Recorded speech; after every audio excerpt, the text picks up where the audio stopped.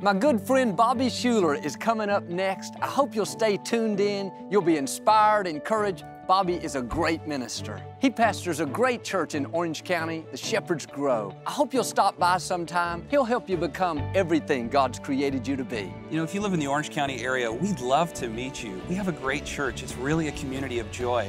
If you've got kids and you want to teach them the things of God, bring them out to Shepherd's Grove. We'd love to see you. And as always, God loves you, and so do we.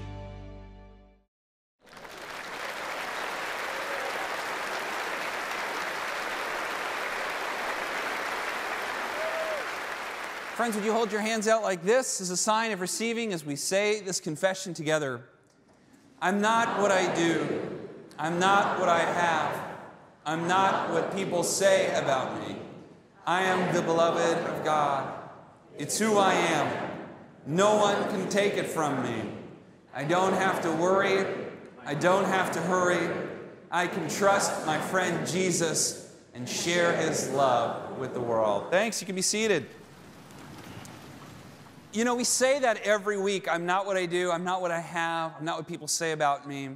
I want to begin today by encouraging you that I believe you are learning to become the kind of person that really is letting those things go. It's hard not to hold on to our reputation, to hold on to all the things that we think matter to us. Sometimes it's money or our jobs when maybe they've been lost, but we just still are not letting go, or maybe of our past or of tomorrow. You are becoming the kind of person who is letting go of the many burdens that are pulling you down and keeping you from fulfilling what God has called you to do. So some of you came today and you're like, why did they play Let It Go in church with Alex Boyer? By the way, Natalie, our very own Natalie Leonard sang that song. Natalie, it's so great to have you in the house. Wonderful. And the reason I asked Alex and Natalie to do this for us was because today's sermon, believe it or not, is called Letting It Go in the Kingdom of God. And I wanted to begin with the movie Frozen and the success of this song. How many of you have seen Frozen? Just raise your hand. So everybody. And if you have a 4-year-old daughter, you've seen it 100 times. You know, the story Frozen was a huge success because it was a story about a princess, a queen, who has this gift that she thinks is a curse. And it's the, this magical powers, it's a fairy tale, to control snow and etc. And because she thinks it's a curse, she locks herself away in a castle, and she's always afraid, always trying to control what people see. So she finds herself more separated and isolated from people. Finally, when the truth about who she is comes out, she runs away, and then there's this amazing moment where she's like walking through the mountains, and she builds a castle with ice, and she makes a little snowman who is adorable. And she's doing all of this stuff, with her magical powers or whatever, and it's Idina Menzel, who's a famous performer from Rent and Wicked, and she's singing this song, and of course this princess, her hair comes down, and she makes this new dress, and she's just like this big. And everybody loves it because she's singing Let It Go in the sense of I'm letting go of all of my worries, of always trying to control how people see me. And it's like this freedom song. And I guess what I want to ask is, why was that song resonating so much with so many people? Why do you think? I think it's because the opposite is true, that instead of letting it go, all of us are like constantly trying to hold on to so much, and many of us feel so tired. If we were to actually let it go, our fingers would creak as we sort of, our spiritual fingers would creak as we sort of unfolded our hands and released whatever the worries it is. We're so used to worrying that we'd feel awkward to let it go. And the big question I have for everyone is, why haven't you let it go? And I think the answer is, for most people that don't have a faith, how can I let it go if I don't have someone to let it go to? And that is the crux of today's message. I want you to know that when you release the burdens in your life to God, He is strong enough to hold them and sustain them. All the things that you're worried about, your kids, your job, all the outcomes that you're trying to control. Let me tell you, work hard, do your best, dream big, but in the end, abandon those outcomes to God. He has your best in mind, and your best future is ahead as long as you don't give up. So just let go and enjoy today. You can smile and stop worrying about tomorrow and stop worrying about yesterday. And you are the kind of person who is building into you a trust, a deep trust in the goodness of God. And you're slowly learning to let go of these things. And because of it, you're becoming a happier person. And that's very good news. You see, all of the Christian journey, most of it is about simply letting go. To become a Christian, you let go of your self-righteousness and you let go of your past. And you let go so that the hands of a loving Father can save you. You let go of your sin so that you can inherit something new. And most of the Christian journey is letting go of the things we thought were so important to us so that we can inherit the things of heaven today. You are letting go, and that's great. There is this story I never forgot that was always so sad to me. It was a story of how Indians used to catch monkeys. Basically what they do, my dad told me this story, basically what they do is they take a coconut and they would cut a hole just big enough so that a monkey could put his hand in, and they'd put a little jewel or a piece of glass in there.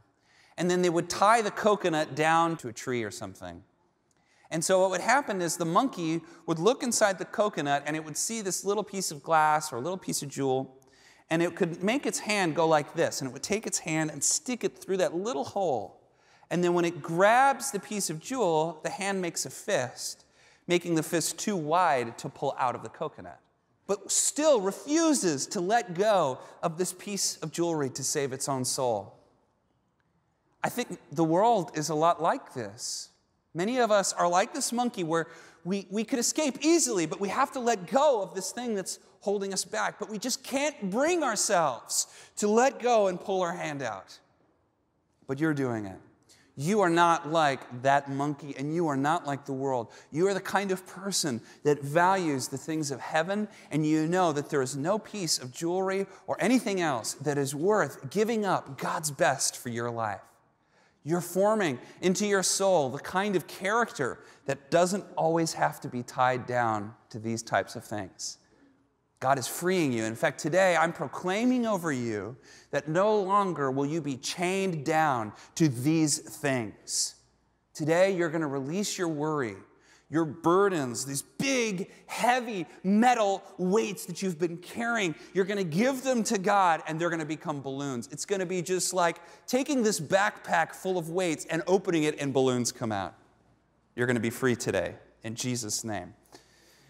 Daniel 4 is the story from today in our series, and in the story of Daniel 4, it's a great passage. It's actually about King Nebuchadnezzar, a real historic figure, a mammoth of a man, incredible power. In his day, by far, the wealthiest and most powerful human being alive.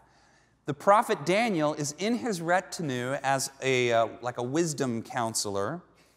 And the weird thing about this passage in Daniel chapter 4 is that now Nebuchadnezzar sort of speaks to the audience. So imagine this were a play, and you'd see the play of Daniel unfolding in which Daniel's the main character. Then all of a sudden, Nebuchadnezzar, who's doing this, all of a sudden, in theater they call it breaking the fourth wall. All of a sudden, he turns and faces the audience, and he tells his testimony. So when you read Daniel 4, it's Daniel telling about what happened in his life. And he said, at the end of my reign, I had this dream, and this dream was about a huge tree. And this tree was huge. And animals would come and find shade under the tree. But then the tree was cut down, and chains were put along the stump. And he said, I woke up and I went to my prophet Daniel and I asked him, what is the meaning of this dream? And Daniel said, O king, I wish this dream were about someone else. This dream is about you. That although your branches are wide and although you protect and care for so many in your kingdom, you will be cut down and you will be put in chains. You will lose your mind and you'll become like an animal. And Daniel says, until you acknowledge that heaven rules, you will not regain your sanity. Sure enough, weeks go by, and the king says, and I was standing on the walls, and I was looking at all of Babylonia, And I said to myself, did I not create this kingdom for my glory and my majesty? And that day the Lord Yahweh struck me down and I became mad. And like an animal, I ravaged in the woods. And he carries on with a story about how he completely lost his mind until finally he turned back to the Lord and he said this poem that Hannah read today where he gives glory to God. Very reminiscent of Job's prayer, the Lord giveth and the Lord taketh away. That, Lord, all I have is yours. And he says, and when I confessed that Yahweh was king, he restored my whole kingdom. It's a powerful story. And it's an ongoing theme, especially in the Jewish Bible, in the Old Testament. This theme that all power is ultimately God's. And that power only remains in the hands of the powerful as long as they are just. And so it's the promise that God will undo unjust power. And it also is the promise, and it's the lesson, power, all earthly power is temporary. And if you hear anything, hear that. Power is control. Power is influence. And all power that you have in this world, you will someday lose. All power that we have is temporary. Huh? God, though, loves to give power to the wise, to the humble, and to those who trust in Him and not in their own power. So the power that God has given you is temporary, and it lasts as long as you remain humble and meek and wise and trust in God. And you are humble, and you are meek, and you are wise. And as you look to build your character instead of power, God will give you more power. If you look for power, you will not get power from God. As you seek character, wisdom, and humility, God will bless you with more power. The power to make a good difference in the world. And that's a promise. So, when we talk today about letting go, and by the way, that song will be stuck in your head for days. When we talk today about letting go in the kingdom of God, I'm not saying quit or give up. Very often it's easy to think, oh, letting go, that means we're supposed to quit. That's not what I'm saying. What I'm saying is do your best, work hard, dream big, but in the end, abandon the outcomes to God. The outcomes are God. Or as Tony Horton from P90X would say, do your best and forget the rest. You know, you do your best in your relationships. You do your best in your job. You do your best if you're in ministry.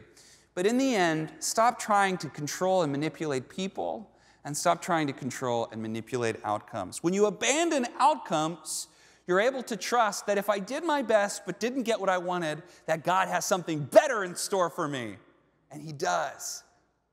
You see, so much of letting go is the posture, as we teach often, the posture of the open hand. When you let go of something in the kingdom of God, you're actually opening your hands to receive something new. In Christianity, we call this the Paschal mystery or the Easter mystery, that in order to receive life, I have to first experience some sort of death in my life. We're so afraid of death and loss that we can't let go of the old things in order that we can inherit the new things God has for us. So for some of us, we're holding on so tight. God is saying, unclench your fists, let go, so that I can give you something new and awesome. I know it hurts. I know it's been hard, but you can trust me. I'm going to take care of you. Friends, you don't have to worry. You don't have to be afraid. Your best days are ahead if you simply let go of the outcomes, abandon those outcomes to God, and know that He will come through for you. When you abandon outcomes, you learn to stop being controlling and you learn to be empowering to others. You are not a controlling person. You are an empowering person. You are the kind of person that sees the best in other people.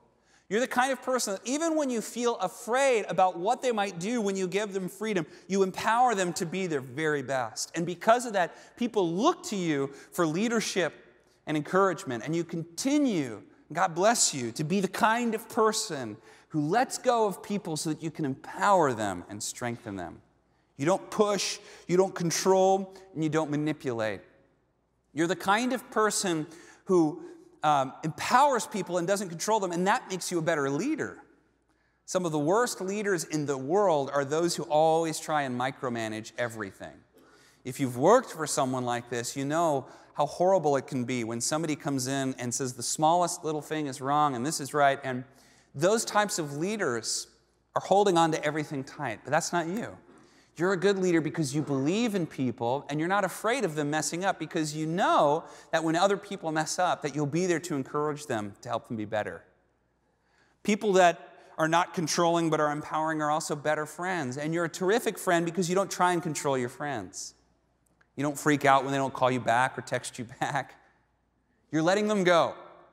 You want them, you desire a friendship, but you're no longer your worst enemy by constantly being afraid that everybody is abandoning you or leaving you. This is also true in parenting. When you empower your kids and your grandkids, instead of trying to control them, you're able to help them become adults and grow into the person God's called them to do. Now, I've never been a parent of a teenager. I've heard it's easy.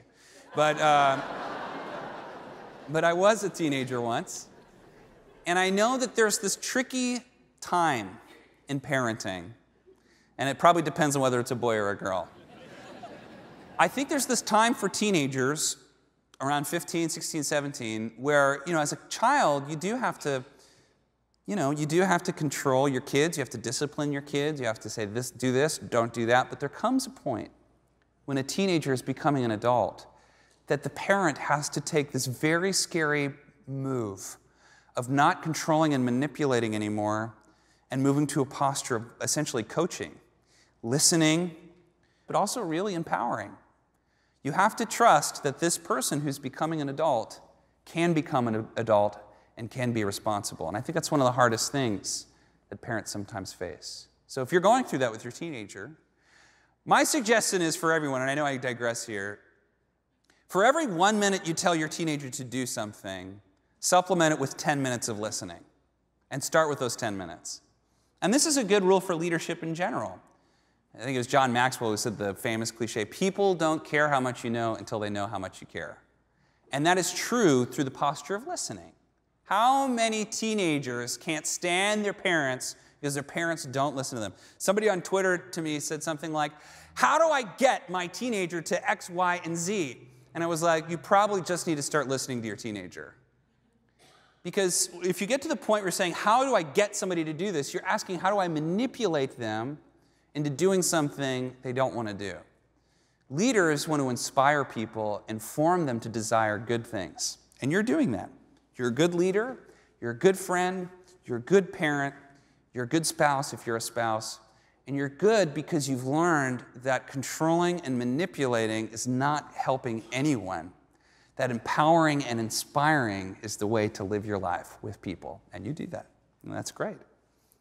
I think so much of the worry, burdens, and sin that we carry in life is based on the deepest psychological need, which is fear of abandonment. All of humanity carries within itself this fear that I'm going to be left alone, I'm going to be outside of the circle, no one's going to care for me. And the reason this fear is so great is because bonding with a loving person is the greatest human need. That's why at Shepherd's Grove, every single Sunday, we begin with bonding with the person of Jesus Christ. And we remember that grace abounds, that in spite of all the, that what I do, what I have, what people say about me, that those things for God don't matter as much. What matters is that I simply trust in Him. So I want to say this to everyone. God is your shepherd, and He won't let you go. So we're afraid of letting go, but God won't let you go. This is one of the most famous passages in the Bible, Psalm 23. The Lord is my shepherd. I want nothing. He makes me lie down in green pastures. You know, the green pastures is the idea that green pastures are where the sheep go to eat. And if a sheep lies down in green pastures, it's because it's so full, it can't fit any more pasture in its belly. So it takes like a nap on this really soft. So it's like saying, God has made me full and He's giving me rest. And it finishes with this wonderful line, surely goodness and everlasting love will follow me all the days of my life, and I will dwell in the house of the Lord forever. That is for you. 100%. God loves you. He's never abandoned you. He will not let you go. Jesus takes on this symbol of being the good shepherd.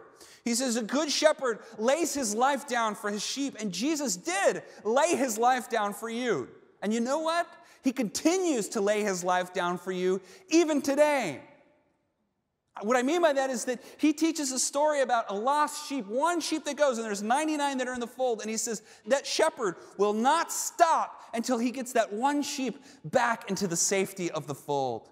No matter where you are in life, you may be in addiction, you maybe have completely lost your faith, maybe you lost all your money, maybe you lost your whole family. God has not given up on you. He's not let go of you. And you can let go of your past, and you can soar and receive the shepherding of Jesus Christ. You can trust in him. He will not let you go. He won't. He's your good shepherd. Henry Nouwen tells this wonderful story about the trapeze swingers at the circus.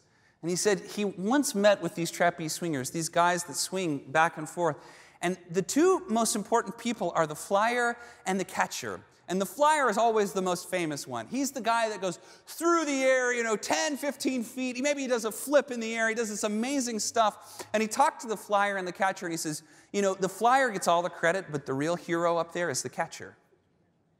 He said, for the flyer, you simply have to extend your arms and trust and just close your eyes that this catcher is going to catch you. Henry said to him, he said, so you never want to catch the catcher, right? He said, oh no. If you try and catch the catcher, you could break his arm, you could mess up the timing. Simply, the flyer needs to let go and extend its arms out and receive the gift of being caught. And that is the message of the gospel. We're trying to force these things to happen. Today, it's time for you to let go so that you can soar through the air. And there is a moment when you fly that is exhilarating when you don't know if someone's going to catch you. The catcher will catch you. You'll be safe. Don't try and catch them. Don't force anything. Just extend those loving arms, and our Father in heaven will catch you. You're going to be okay. You don't have to worry. You don't have to be afraid, and you're not afraid. You're brave. You have courage. You're not afraid. That's not who you are.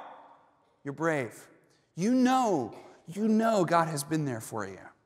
You know he's caught you every time, and he will catch you again. It will be okay. Let it go. So for those of us that are worried, it ends today. You're not worried anymore. You're at peace, and you're relaxed. And you're not relaxed because you're dumb. You're relaxed because you're strong and you're smart. You know what other people don't know, the power of God in your life. You're no longer worried about your past. Your past does not define you. Your future is whatever it is you want it to be. You can let go of the sin, you can let go of the mistakes, you can let go of the regret and form a new tomorrow in Jesus' name. So let go of the past. You're not worried about the past anymore. And you're not worried about tomorrow. You're not worried about physical needs. You're not worried about whatever sickness is ailing you. You're not even worried about death. You know that God is faithful, even in death, to save us.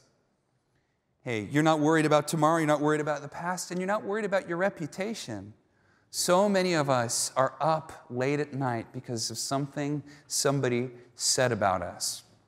We need to stop worrying about what other people think about us and only think about what God thinks about us.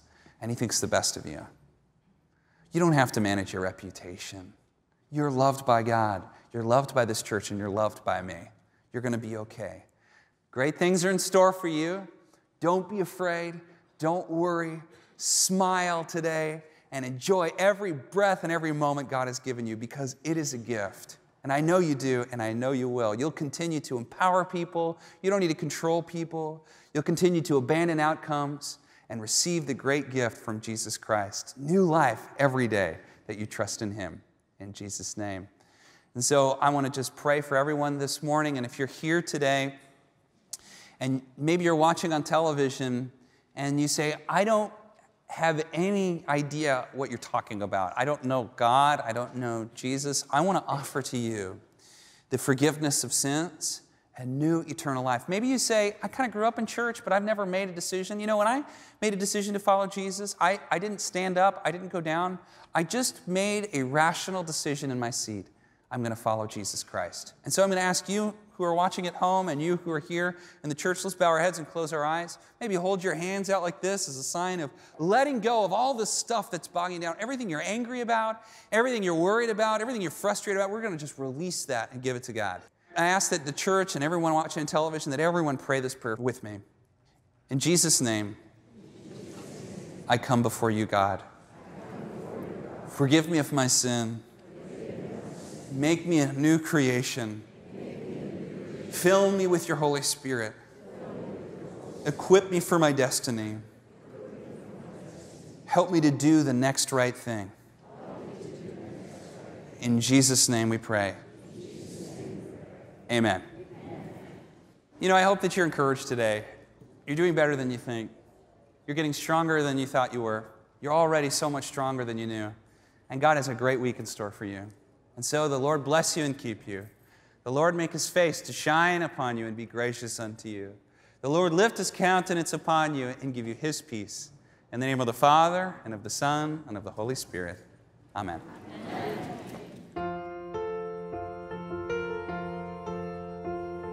Thank you for joining us today. We want you to know that God loves you just as you are, that he believes in you, and that you have a bright future if you put your trust in him. Here at Shepherd's Grove, we're not just a church that loves people, we actually like people. Hour of Power has a place in my heart because it's always been this safe place that my family could return to. You know, we think you are not a disappointment to God. One thing about the Hour of Power that many people forget is there are so many people that are in hospitals, they're in nursing homes, they're in places where they're unable because of physical reasons to get out and go to church. They have their own church right there by turning on the television, the Hour of Power. We believe here that you're not what you do, you're not what you have, and you're not what people say about you. We think God is pleased with you. And I believe the Hour of Power does that to so many people, helps them find a personal relationship with Jesus Christ. We exist to encourage others and to encourage you. It is such an honor to be in partnership with you as we seek to reach the whole world with the message of God's love and power. Hour of Power with Bobby Schuller exists to encourage people, give them hope when they're suffering, and to remind them that God loves and values them just as they are. We are so excited to see what God is doing through our ministry, and we need you to be a part of that. Today is the day we're asking you to help our ministry reach more people. Become a partner, and for $25 a month, 100 more people will hear and receive the positive message of Jesus Christ. Your partnership is essential to our ministry, and we are so grateful for it. Thank you for helping us share God's love and dignity with the world.